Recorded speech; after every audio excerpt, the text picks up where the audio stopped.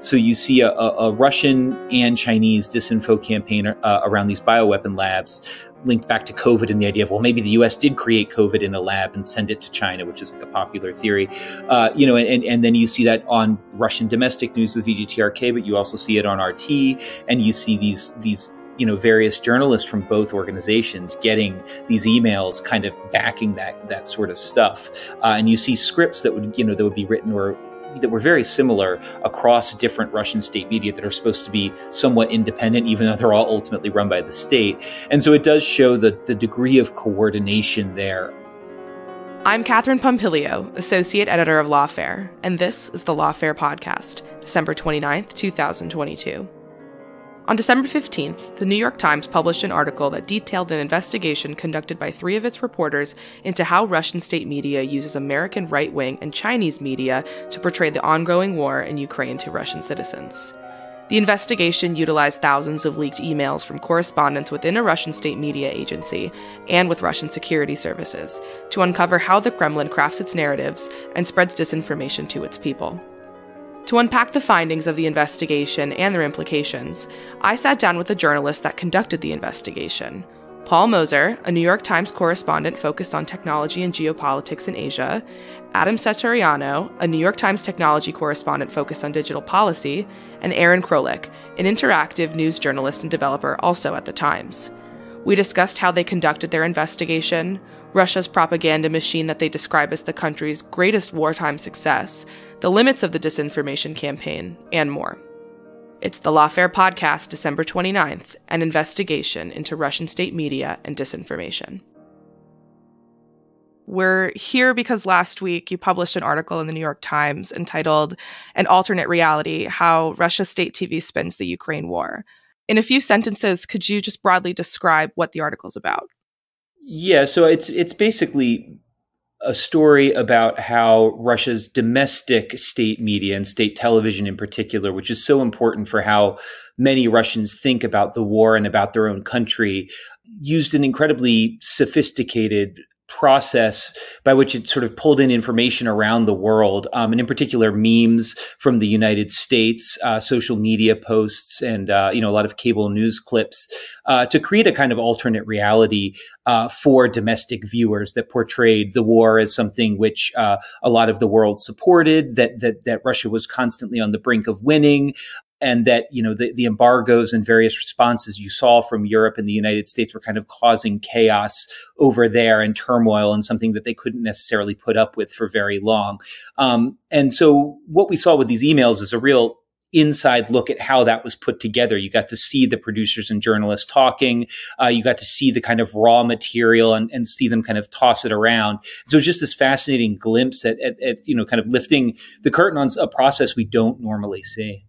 Yeah, so you mentioned that this campaign was revealed in emails sent back and forth between producers that work for a Russian state media company. I'm curious to know how you came across these emails and why you decided to write about them. So the emails were released by a group called DDoS Secrets. They publish leaked and hacked documents. These were hacked as part of a campaign by Anonymous, so a group of hackers gained access to their system. They've been available for a while, but because there's so many emails, hundreds of thousands of emails, and they're in odd formats and it's hard to look through, it takes a lot of time and resources to go through them. So we started a few months ago really looking into the emails and found interesting things, but it's a very long process of processing the emails, going through them one by one, building tools to search and narrow down the results into interesting timeframes and keywords, and then building a narrative around that. Yeah, so I wanted to dig into that process a little bit. How did you verify that the emails were legitimate? And how did the search engine work? What was that process like? Yeah, it's an important question. That we took a number of steps to verify the documents. One was to see that individuals who were communicating with one another through the emails actually existed.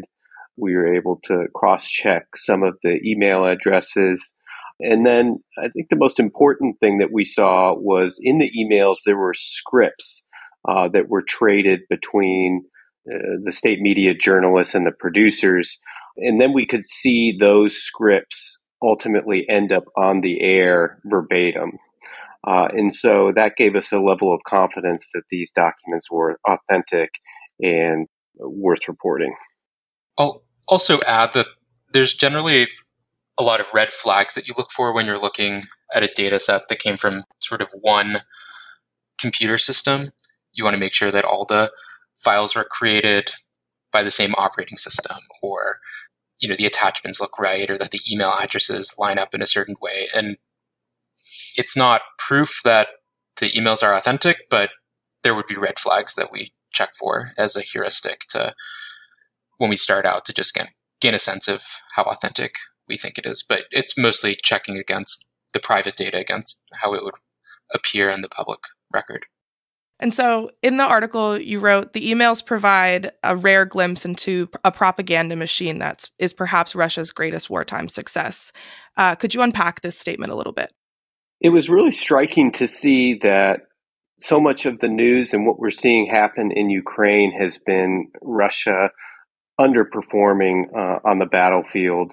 They are facing a number of battlefield losses. Casualties are mounting. They're isolated economically. Internationally, they're facing condemnation.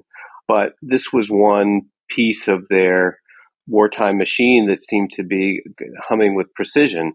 And it is perhaps one of the most important ones because it's the way in which what's being conveyed to the Russian public itself. And sort of any hopes and dreams that those in the West said that the longer this war dragged on, it would sort of chip away at Vladimir Putin's hold on power. The propaganda apparatus was kind of a buffer against that and pushing against it. And so would you say that it's working in terms of Putin trying to maintain domestic support? It's hard to know entirely. But I think there, some of the people we've talked to have said that, there are cracks there. But at the same time, if you can imagine some of the filter bubbles you have in the United States, except there's only one side, so imagine there is only Fox News or there is only MSNBC, and that's all the entire public is subject to without another side. That has an impact. And, over 60% of Russians continue to sort of see television as their dominant source of news. And so this has a tremendous impact on how people view the world, and especially away from some of the more cosmopolitan centers, sort of places like Moscow. But if you get further away into Siberia and other places, again, people are a little bit less connected and a little more provincial. And in those environments, this is incredibly important for people. This is their window to the world. Absolutely. And so how would you say that Russian language plays a role here? And speaking of language, how are certain terms being deployed in this messaging, so such as like special military operations or other forbidden words such as war, and how they're presenting the war in Ukraine? I mean, you can't look at what's happening in propaganda in a vacuum. I mean, it's one side of two coins. On the other side of it is a sort of brutal physical crackdown with the police and security services, which is sort of putting in a culture of fear that contributes to the sort of political support, if you will, of the war. And sort of the propaganda is more the softer power piece of it. On the other side, you see the harder crackdown of protesters and other opponents of the war, where there isn't really a space to push back. And you combine that with the kind of crackdown on internet freedoms as well, and the space for opposition is really shrinking or non-existent.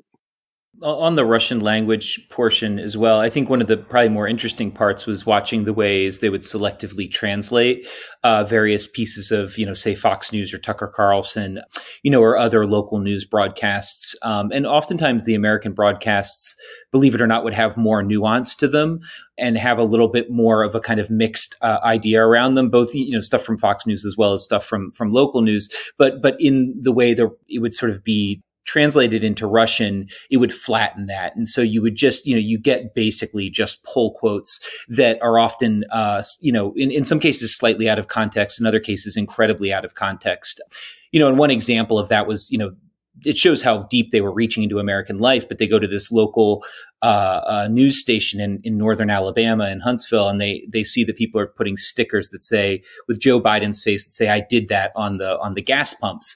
And it's an interview. It's a classic local news piece with a kind of bemused manager who says, like, "Please don't put those stickers on there. I respect your right to say what you think, but like I worry about corporate inspections." And it's kind of this it's charming for our era piece of local news. But when that comes into within 2 days, that's on Huntsville local ABC affiliate. Within 2 days, that's on Russian national news, and all that's quoted is simply, people are putting stickers, and the guy says, "I pull 5 or 6 of them off the pump each day," and that's the end of it. So what you see as a sort of partial functioning of civil society in America, to the degree it's still working, is there, and then the Russian news process kind of naturally strips that away into its most bare components to tell the story of an America kind of fraying at the seams.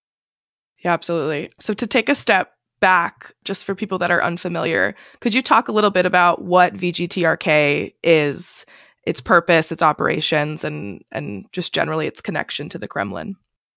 Yeah, VGTRK is the largest state-owned media company in Russia. It owns television stations, radio stations, and has a fairly robust online operation as well.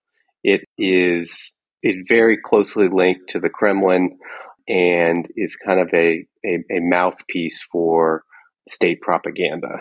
And it sort of has a history that goes back a number of decades, but the links between state television and the Kremlin has really intensified under Vladimir Putin.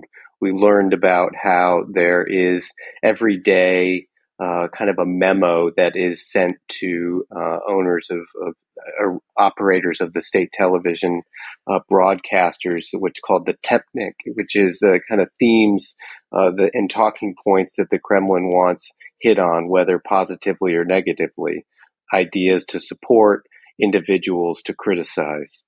And you can see how those sort of permeate through different areas of the state television apparatus. And some of the people from the broadcaster have moved into other areas, like RT is now run by a former Kremlin journalist who worked for VGTRK. And so you can see their influence throughout the state television. Yeah. And so, as you mentioned, the strategy didn't come out of nowhere. What playbook is Putin drawing from? And what types of past experiences, experiments, or test cases informed this media strategy? I mean, I think a lot of what you saw in these emails was very classic. I guess you would think my experience is coming out of China, and a lot of it felt very familiar in a way because it just feels very kind of it feels like it in a way would cast back to the Soviet era, but it also feels familiar in terms of China's state media as well. And it's a kind of classic disinformation game where you mix very reliable sources like a statement from the White House or official German foreign ministry broadcast with things that are a little bit more on the fringe, like, say, a Tucker Carlson post, and then something that's just outright false, like a random social media post that shows, food off the shelves in the United States. And you kind of blend it all together. So it feels very sort of classic disinformation in a way where you sort of form this bricolage of stuff that some of which seems very reliable, some of which you're not sure about.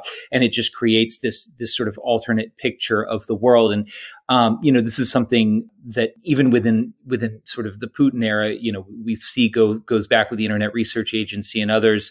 This has long been something that they've been quite adept at. And, in particular, Putin's background with the KGB and its successor, the FSB, is very relevant there. And it's sort of probably worth at this point bringing up another aspect to this, which is fascinating, which is that within these emails, you could see the FSB itself sending emails, calling the state media workers colleagues and saying, "Hey, colleagues, here's a clip from, of us arresting a would-be terrorist in Crimea. Please play this video or play it after this day, or like make sure you broadcast this."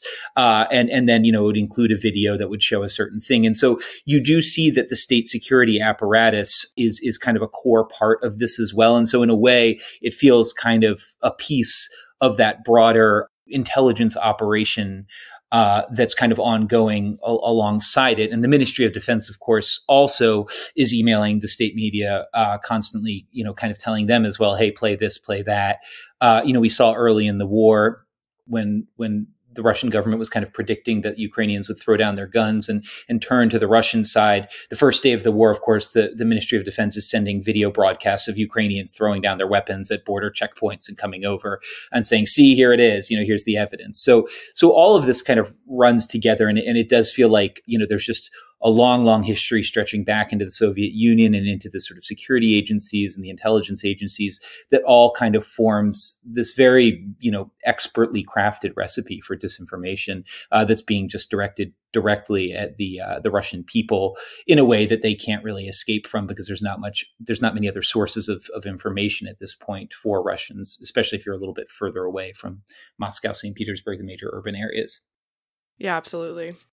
And so to get a picture of how VGTRK is working, did you say there are just thousands or however many workers just combing the internet to find videos and audio that could potentially be used as propaganda, or is it mostly sent from Kremlin or security agencies?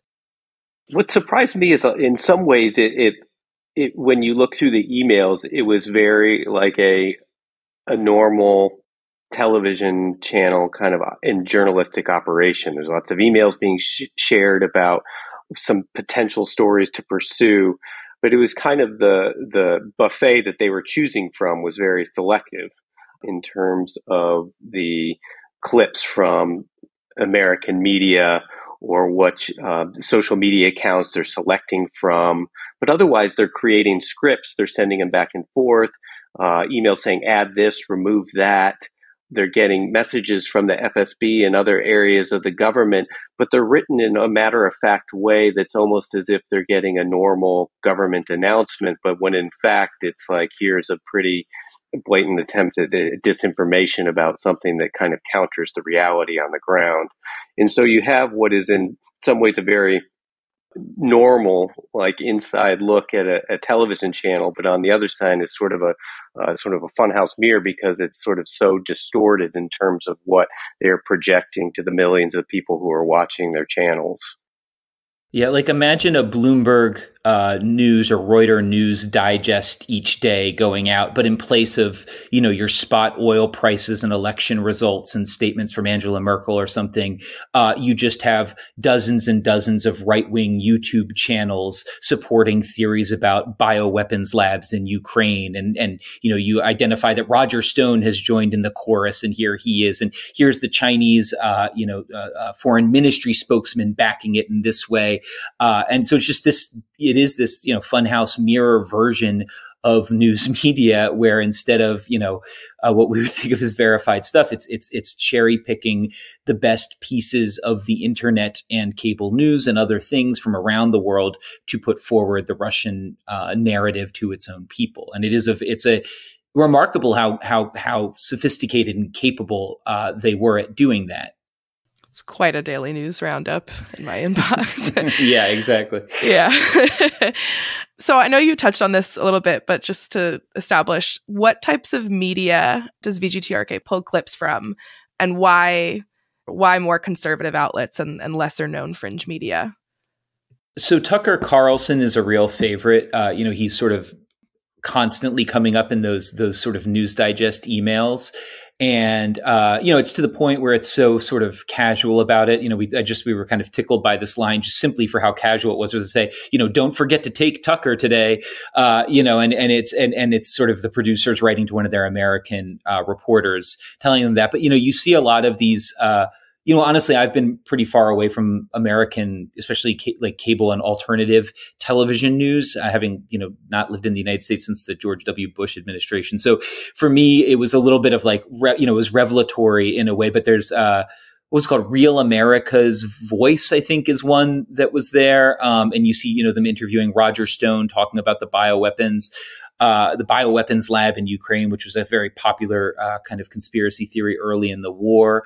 You see, a whole kind of cast of other very, very right-wing type shows that honestly I'd never heard of before.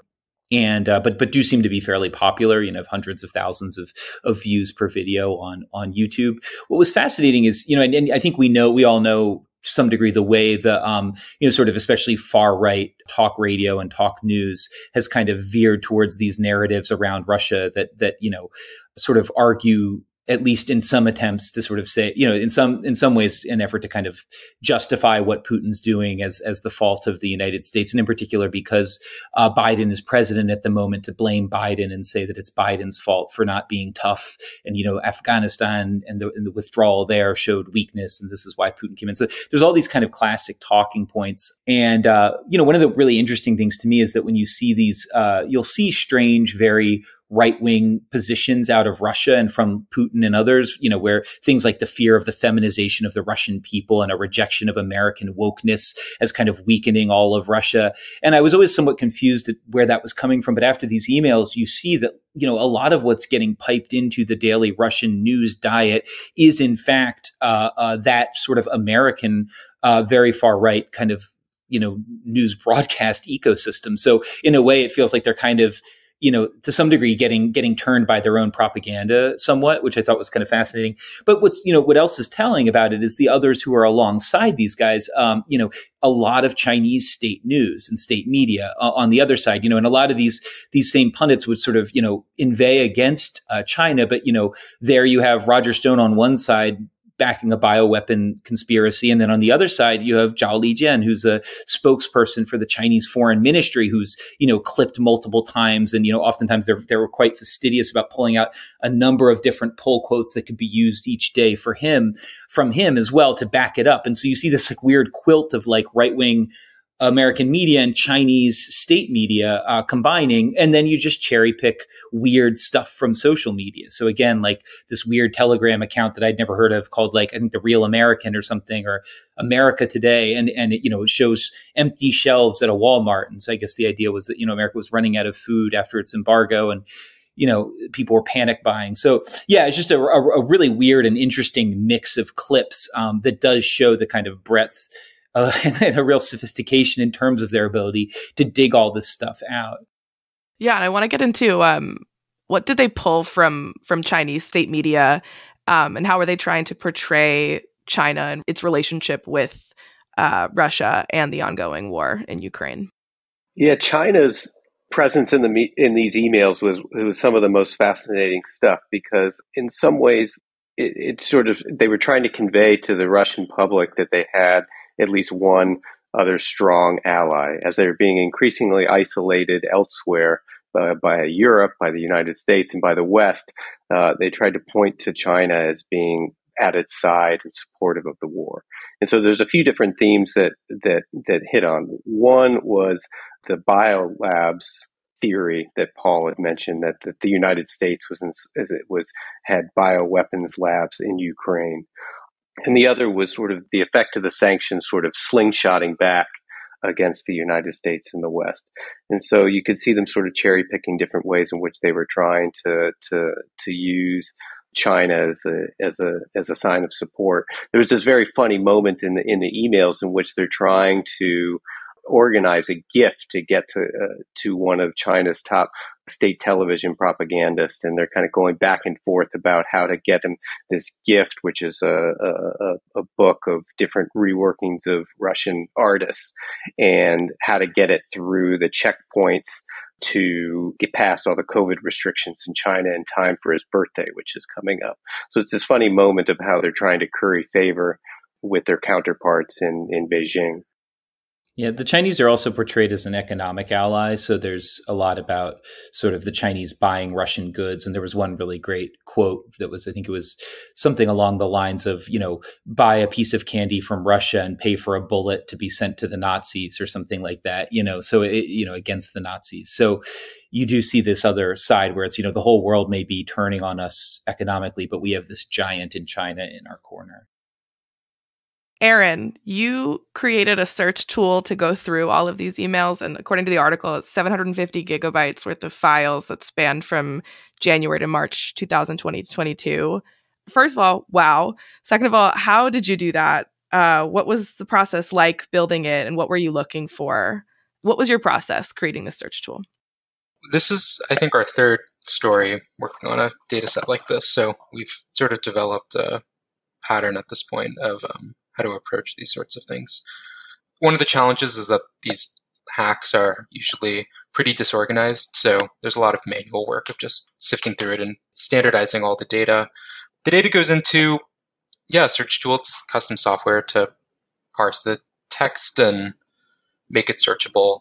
I think that the real power comes from, the editorial judgment that we put on top of it. So most of our efforts were focused on analyzing text that was sent, in the lead up to the war, during the war, finding people of interest, then, zeroing in on messages that they sent. It's really technology combined with our news judgment that makes it possible to analyze this amount of data. Aaron has the patience of a saint because, we would get a set of, we'd create a set of search terms. He created this bespoke software to go find it all. Then we'd say, actually, we found this other thing. Can you search for this? And they'd be like, oh yeah, and I found this. Can you search for that? And then you get a new set of results, go through that and do it again. So there's this iterative, process where we're barraging Aaron with new ideas, and he's then pulling it all and getting it together and giving us the sort of thoughts on what it looks like and what might be there, and then we do it again. And so that's the process, and it just incredible amount of work and patience to kind of extract this stuff. What were some of those search terms? I'm curious. Well, Tucker Carlson became one, right? Once we saw "Don't forget to take a Tucker," you were like, "Oh, well, let's do a Tucker thing." So, Exactly. This is the third or fourth story we've done, a series of stories about kind of Russian surveillance, censorship, and propaganda, and sort of it's really shown the power of software and these sorts of things, because you have these immense data sets that would be almost impossible to go through manually. Just imagine getting a hands on a sort of corporate email. Where do you even begin? And so we were focusing on individuals that we identified as having some sort of important roles. We did a lot of keyword searches around events. The emails went much further back, but we narrowed the focus to basically between January and March, when the emails end, because we just wanted to see what the information was flow about the lead up in the early days of the war. So we are looking for, at events like Mariupol, we were looking for things like Tucker Carlson, Roger Stone, but also things that were referencing biolabs or certain Chinese state media. And so to be able to use what Aaron created was really amazing. Yeah, our approach mostly started with finding, because all the emails have dates, so there is structured data that you can query specifically. So starting with key events and seeing how the emails reacted to those key events, and then spending time reading them, building out search terms, searching, reading, building out more search terms, and then organizing them into a narrative. And how long did all of this take? I think we started in the summer. Wow. Congrats. Getting it done. In the article, you mentioned that VGTRK is attempting to spread disinformation to other countries outside of Russia. What does this look like? Where are they targeting? I think so. A lot of what I wouldn't say they're the kind of primary vehicle for that at all. I think it's kind of a secondary thing. Their channel is broadcast in a number of European countries, and we see a lot of sort of concern and angst as the war breaks out, and a lot of those various countries write to them and tell them it will no longer be broadcast, and they sort of puff their chest out at moments. They say that to the Latvians, they had they tried to create an air of ironic condescension in the statement they wrote to the Latvians, when the Latvians are telling them you're off the air. But I think a lot of what you see, RT and others are much more sort of focused overseas, but what you see is a cohering of certain narratives and a backing of the same narratives that are going overseas. And so there's a kind of consistency about it. And a lot of the emails that are coming from the FSB and the Ministry of Defense, and also just a lot of the talking points in these incredibly in-depth kind of bulletins of of U.S. news and memes and things are echoed by RT and come in other disinformation campaigns. So, earlier in this year, before we were even on this, I wrote about a Chinese disinformation campaign around the bioweapons labs in Ukraine and the way that the Russians and the Chinese were cohering on this, and so you see a Russian and Chinese disinfo campaign around these bioweapon labs linked back to COVID and the idea of, well, maybe the US did create COVID in a lab and send it to China, which is like a popular theory, and then you see that on Russian domestic news with VGTRK, but you also see it on RT, and you see these various journalists from both organizations getting these emails kind of backing that sort of stuff. And you see scripts that would be written or that were very similar across different Russian state media that are supposed to be somewhat independent, even though they're all ultimately run by the state. And so it does show the degree of coordination there, and the ways that everything is kind of working in sync, and all the gears are kind of meshing together, and they're not the main kind of like loudspeaker shouting abroad necessarily. They're much more important domestically, but they do shed a light on how all this stuff kind of comes together and how it's all of a piece in a way. Yeah. And so you mentioned that they were tracking how they were being perceived abroad. What was it like going through those communications, and why do you think that they were doing that? I mean, it's kind of standard practice. I mean, to Adam's point about the kind of not mundanity, but the way things seem kind of normal for such a kind of, propaganda behemoth. This is what you do if you're in PR, right? You get your news clippings, and these were news clippings for very powerful propagandists, and what you see is an incredibly sophisticated operation that's pulling. To me, what was most amazing is just the breadth of clips they were pulling. So they were pulling from like a Nicaragua-based free Cuban newspaper. They're pulling from Stern, the German magazine, that sort of, weekly news magazine. They're pulling from Nigerian sources. And you just get these lists, by dozens and dozens of links that reference various anchors, and then just sort of broken down into negative, positive, neutral. And kind of going through, and as the war, obviously, if you're if you were a sophisticated PR person tracking what's happening to one of the chief propagandists of the Russian state around the time the Ukraine war breaks out, you're going to see a lot of red and negative stuff coming in, and so it's just hilarious to kind of watch it. Like five references, 4 references, 3 references, and it's like 20 references all negative, 18 references negative, 14 references negative, and you just see them just getting blasted from all sides. And so, I mean, I think probably it was part of a more sophisticated operation years ago when there was more of an effort at soft power. But once the soft power battle had been mostly lost, when they decided to invade Ukraine, at least in the Western countries, that was quite interesting. But it is also interesting because, you see places like India and other parts, the kind of non-aligned countries of the world that aren't necessarily knee jerk against it in the same way. And so, they are also looking for openings there, and this helps them to do that. Yeah. And so in the article, you referred to VGTRK you said that the emails showed a quote, organization grappling with Russia's growing isolation. Were these those materials that you were talking about? Or if not, what did they look like and what did they say? Yeah, that's what we're referring to in terms of thinking about correspondence internally about how to deal with having their satellite channels in European countries cut off, how they're being perceived abroad, and even thinking about what they're going to do about Eurovision, which is the popular singing competition and that Russia was kicked out of. That's a major television event. And so if you're a broadcaster who's no longer going to be able to have your home country being part of it, what does that mean? And so it's interesting to see how they think about these things. And I think also a part of it, thinking about how they're being perceived abroad is maybe an early warning system of what could eventually come domestically. And I think they're very concerned about what it could mean for how some of the being perceived domestically and the trust in the news. And the emails that we see go until March, which is still fairly early in this conflict.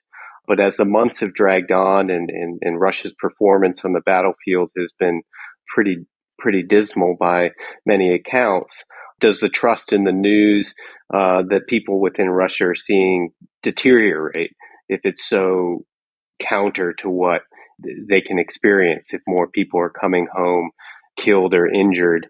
People are using VPNs more and more to get access outside information. And so the sort of hold of state media, there are certainly cracks in it. And so I think that over time, the longer this war drags on and the realities of it come home, the kind of trust and power of the state media apparatus is really going to be put to the test. Yeah, I think that plays in. My next question was, what were the limits of the disinformation campaign?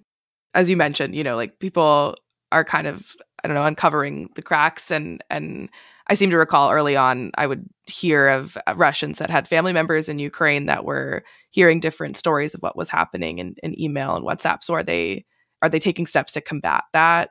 What would you say like the biggest limits of the campaign are?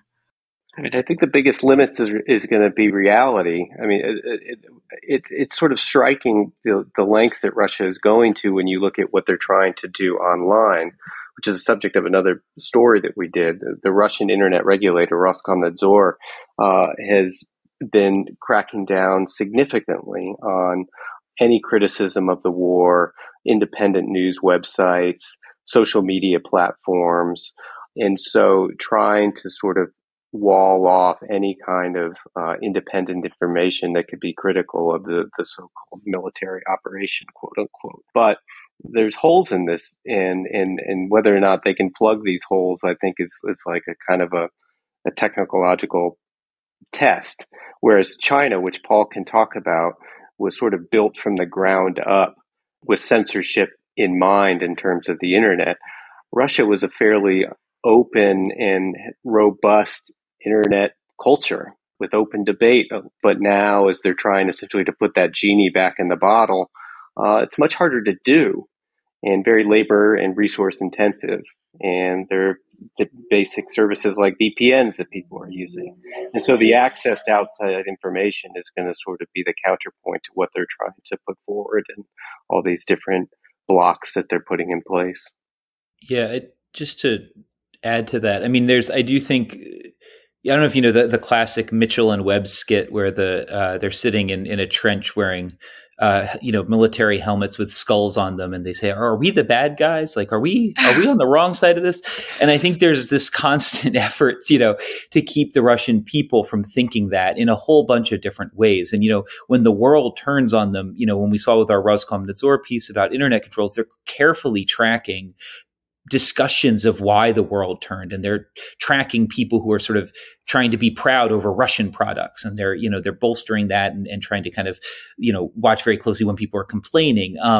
And so one of my favorite moments in this, which I just thought was fascinating, was the Ministry of Defense. Some enterprising PR person in the Ministry of Defense for Russia went around the world and filmed clips of basically men with rifles, militias that have cooperated with the Russian state in one way or another in Syria, in various parts of Africa and South America, and just filmed them on camera saying they supported Russia and they want to come fight for Russia. And this is a righteous war against Nazis. And it all comes in this incredible sort of, important 3 exclamation points email, dear colleagues with state media, play this, please. And, it's remarkable. They've gone around the world. They've done this incredible effort to just get, fighters around the world to say that we support this war effort.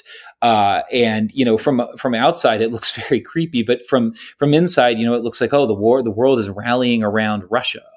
And so, yeah, you just see, it's incredible to watch those efforts. But again, like Adam said, it runs up against reality. And, how many accusations can you have of atrocities before, people start to listen? And you would see the FSB would send email, recorded interviews with people who supposedly saw the Ukrainians bomb the theater in Mariupol. You'd see this just to kind of cast a shadow of a doubt. You'd see dossiers of how Ukrainian war heroes are actually war criminals, and then the FSB would send that on and say, don't quote us, but this is just a source. Here you go. So all of that is just, it's just churning away, and it's a lot to combat because there's a lot of reality that you have to push out there, Yeah, absolutely. And so what were your main takeaways after completing the investigation? With this story and the others that we did this year about Russian censorship and surveillance is I guess the biggest takeaway is just the scale of it and the level of resources and attention that go into kind of creating this alternative reality and to keep out outside information. And in some ways, it's so normal. Like we had a similar batch of emails from the internet regulator, and what you see is this sort of normal day-to-day bureaucracy whose function is censorship. And within Vegaterica, the state television channel, you see a day-to-day bureaucracy going to work, putting out the sort of state propagandist line. And it's very sophisticated and it's a well-oiled machine. But in some ways, when you look into it and you get into the guts of it, it's just like a normal apparatus going about its business. And to me, I found that sort of surprising and very, very interesting. Yeah, there's a real banality to it. And, I mean, it makes sense in a way that this is just like any other enterprise. It's just turned in a different way and tilted in a different aspect. I think one thing I'm always thinking about is just sort of, we think about the ways that technology connects everybody and makes it very hard to hide the truth, right? Or mask videos, or, we just think of things as incontrovertible. And I know, in the United States, everybody's very well aware now that that's not, what technology does. And technology has this incredible capability to contort these things. But it still remains remarkable to me in this, era, at this moment when people can travel across borders and, can get a VPN to sign online and, can have alternative news, that these sorts of efforts are still so effective and so worth putting in, efforts into. It just, in looking at China, for me, it's always been amazing how well the sort of system of censorship works. And in this case, the way Russian propaganda functions, it's just remarkable, how effective they are and how good they are at it, and how they've found these sort of, cross currents in American culture to kind of sail along, to kind of attach their narratives to, and kind of, just sort of sew it into the fabric of American political life. It's just so incredibly well done in a certain way, and it's not necessarily, there's no big malicious evil plan that's like, conspiratorially plotting this out move by move. It's, you see what's viral, you see what's going on, and you take a news person's kind of, mindset towards it each day, and you twist it and you like play with it, and it's just, it is remarkable. And so the sophistication, for me, is something that I was amazed by. And one of the Russian reporters, Denis Davidoff, at one moment, he just identifies this YouTube video that's going viral that, is from, it's basically a professor blaming NATO for causing the war and, for getting too close to Russia and prompting this invasion. And he sort of identifies it, and it's kind of before it's gone super viral. And he says, this video is 7 years old, but there are hundreds of comments over the past 2 weeks. The American people are seeking alternative facts, and this is a man who's based in DC. He's their DC correspondent, and what is he doing? He just has this sort of, Hawkeye, out kind of looking for these sorts of things that you can, these strands, these phrases that you can just tie something to and knit in. And it's remarkable to see on the inside. Aaron, was there anything that surprised you about what you uncovered in the database? I think, Paul and Adam covered it, but it's pretty amazing to see the human side of these big bureaucracies. And, you can, New York Times is, maybe not all that different with its emails and personalities, and you can just sort of imagine yourself in there. But it's interesting to see how it all comes together on a human level. Absolutely. So where is this disinformation campaign likely headed, in your opinion? I think it's only going to intensify and continue. And I'm very curious to see what tools and efforts are created to counter it. You hear sort of some Russian independent media outlets coming up with different software tricks so their websites can't be blocked, creating apps that can be downloaded for televisions or for phones that sort of have a certain signals in a way where they're much harder to block. But at the same time, I think the Russian efforts are going to become increasingly sophisticated as well. and perhaps even more importantly, as to what extent these things are copied elsewhere. What's happening in Russia is likely a sign of things to come that are going to happen in other countries with leaders with authoritarian tendencies who are thinking about their own ways in which they can crack down on the internet or independent media and independent information. And so in some ways, Russia is kind of a sign of things to come. And so for your reporting, was there anything left on the cutting room floor that didn't make it into the article?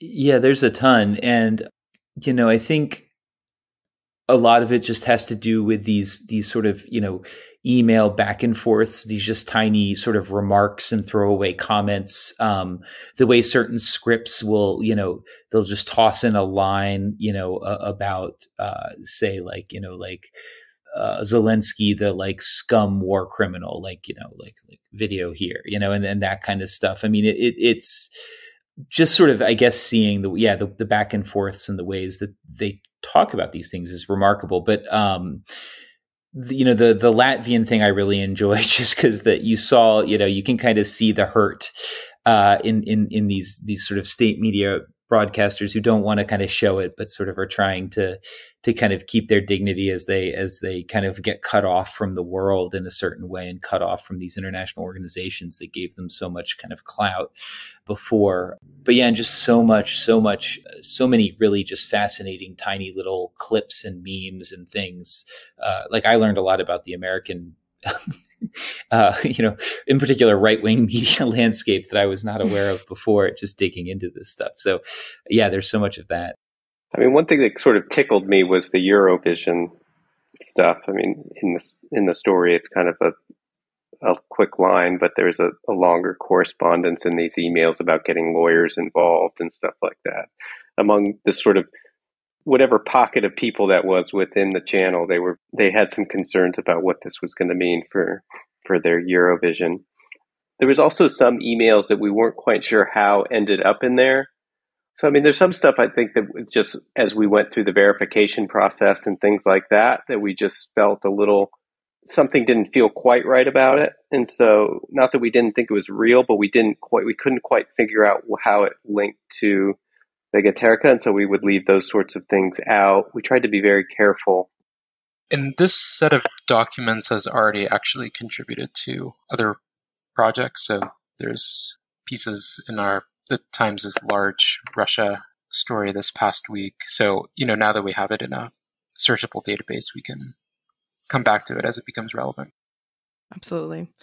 Well, that's all I have for you today. Thank you all so much for joining me. I had a lovely time. Yeah, thank you, Catherine. Thank you. Thank you. The Lawfare podcast is produced in cooperation with the Brookings Institution. You can get ad-free versions of this and other Lawfare podcasts by becoming a Lawfare Materials supporter at patreon.com/lawfare. That's patreon.com/lawfare. You'll also get access to special events and other content available only to our supporters. Please rate and review us wherever you get your podcasts. Look out for our other podcasts, including Rational Security, Chatter, Allies, and The Aftermath, our latest Lawfare Presents podcast series on the government's response to January 6th. Check out our written work at lawfareblog.com. The podcast is edited by Jen Patja Howell, and your audio engineer this episode was Jay Venables of Goat Rodeo. Our music is performed by Sophia Yan. And as always, thank you for listening.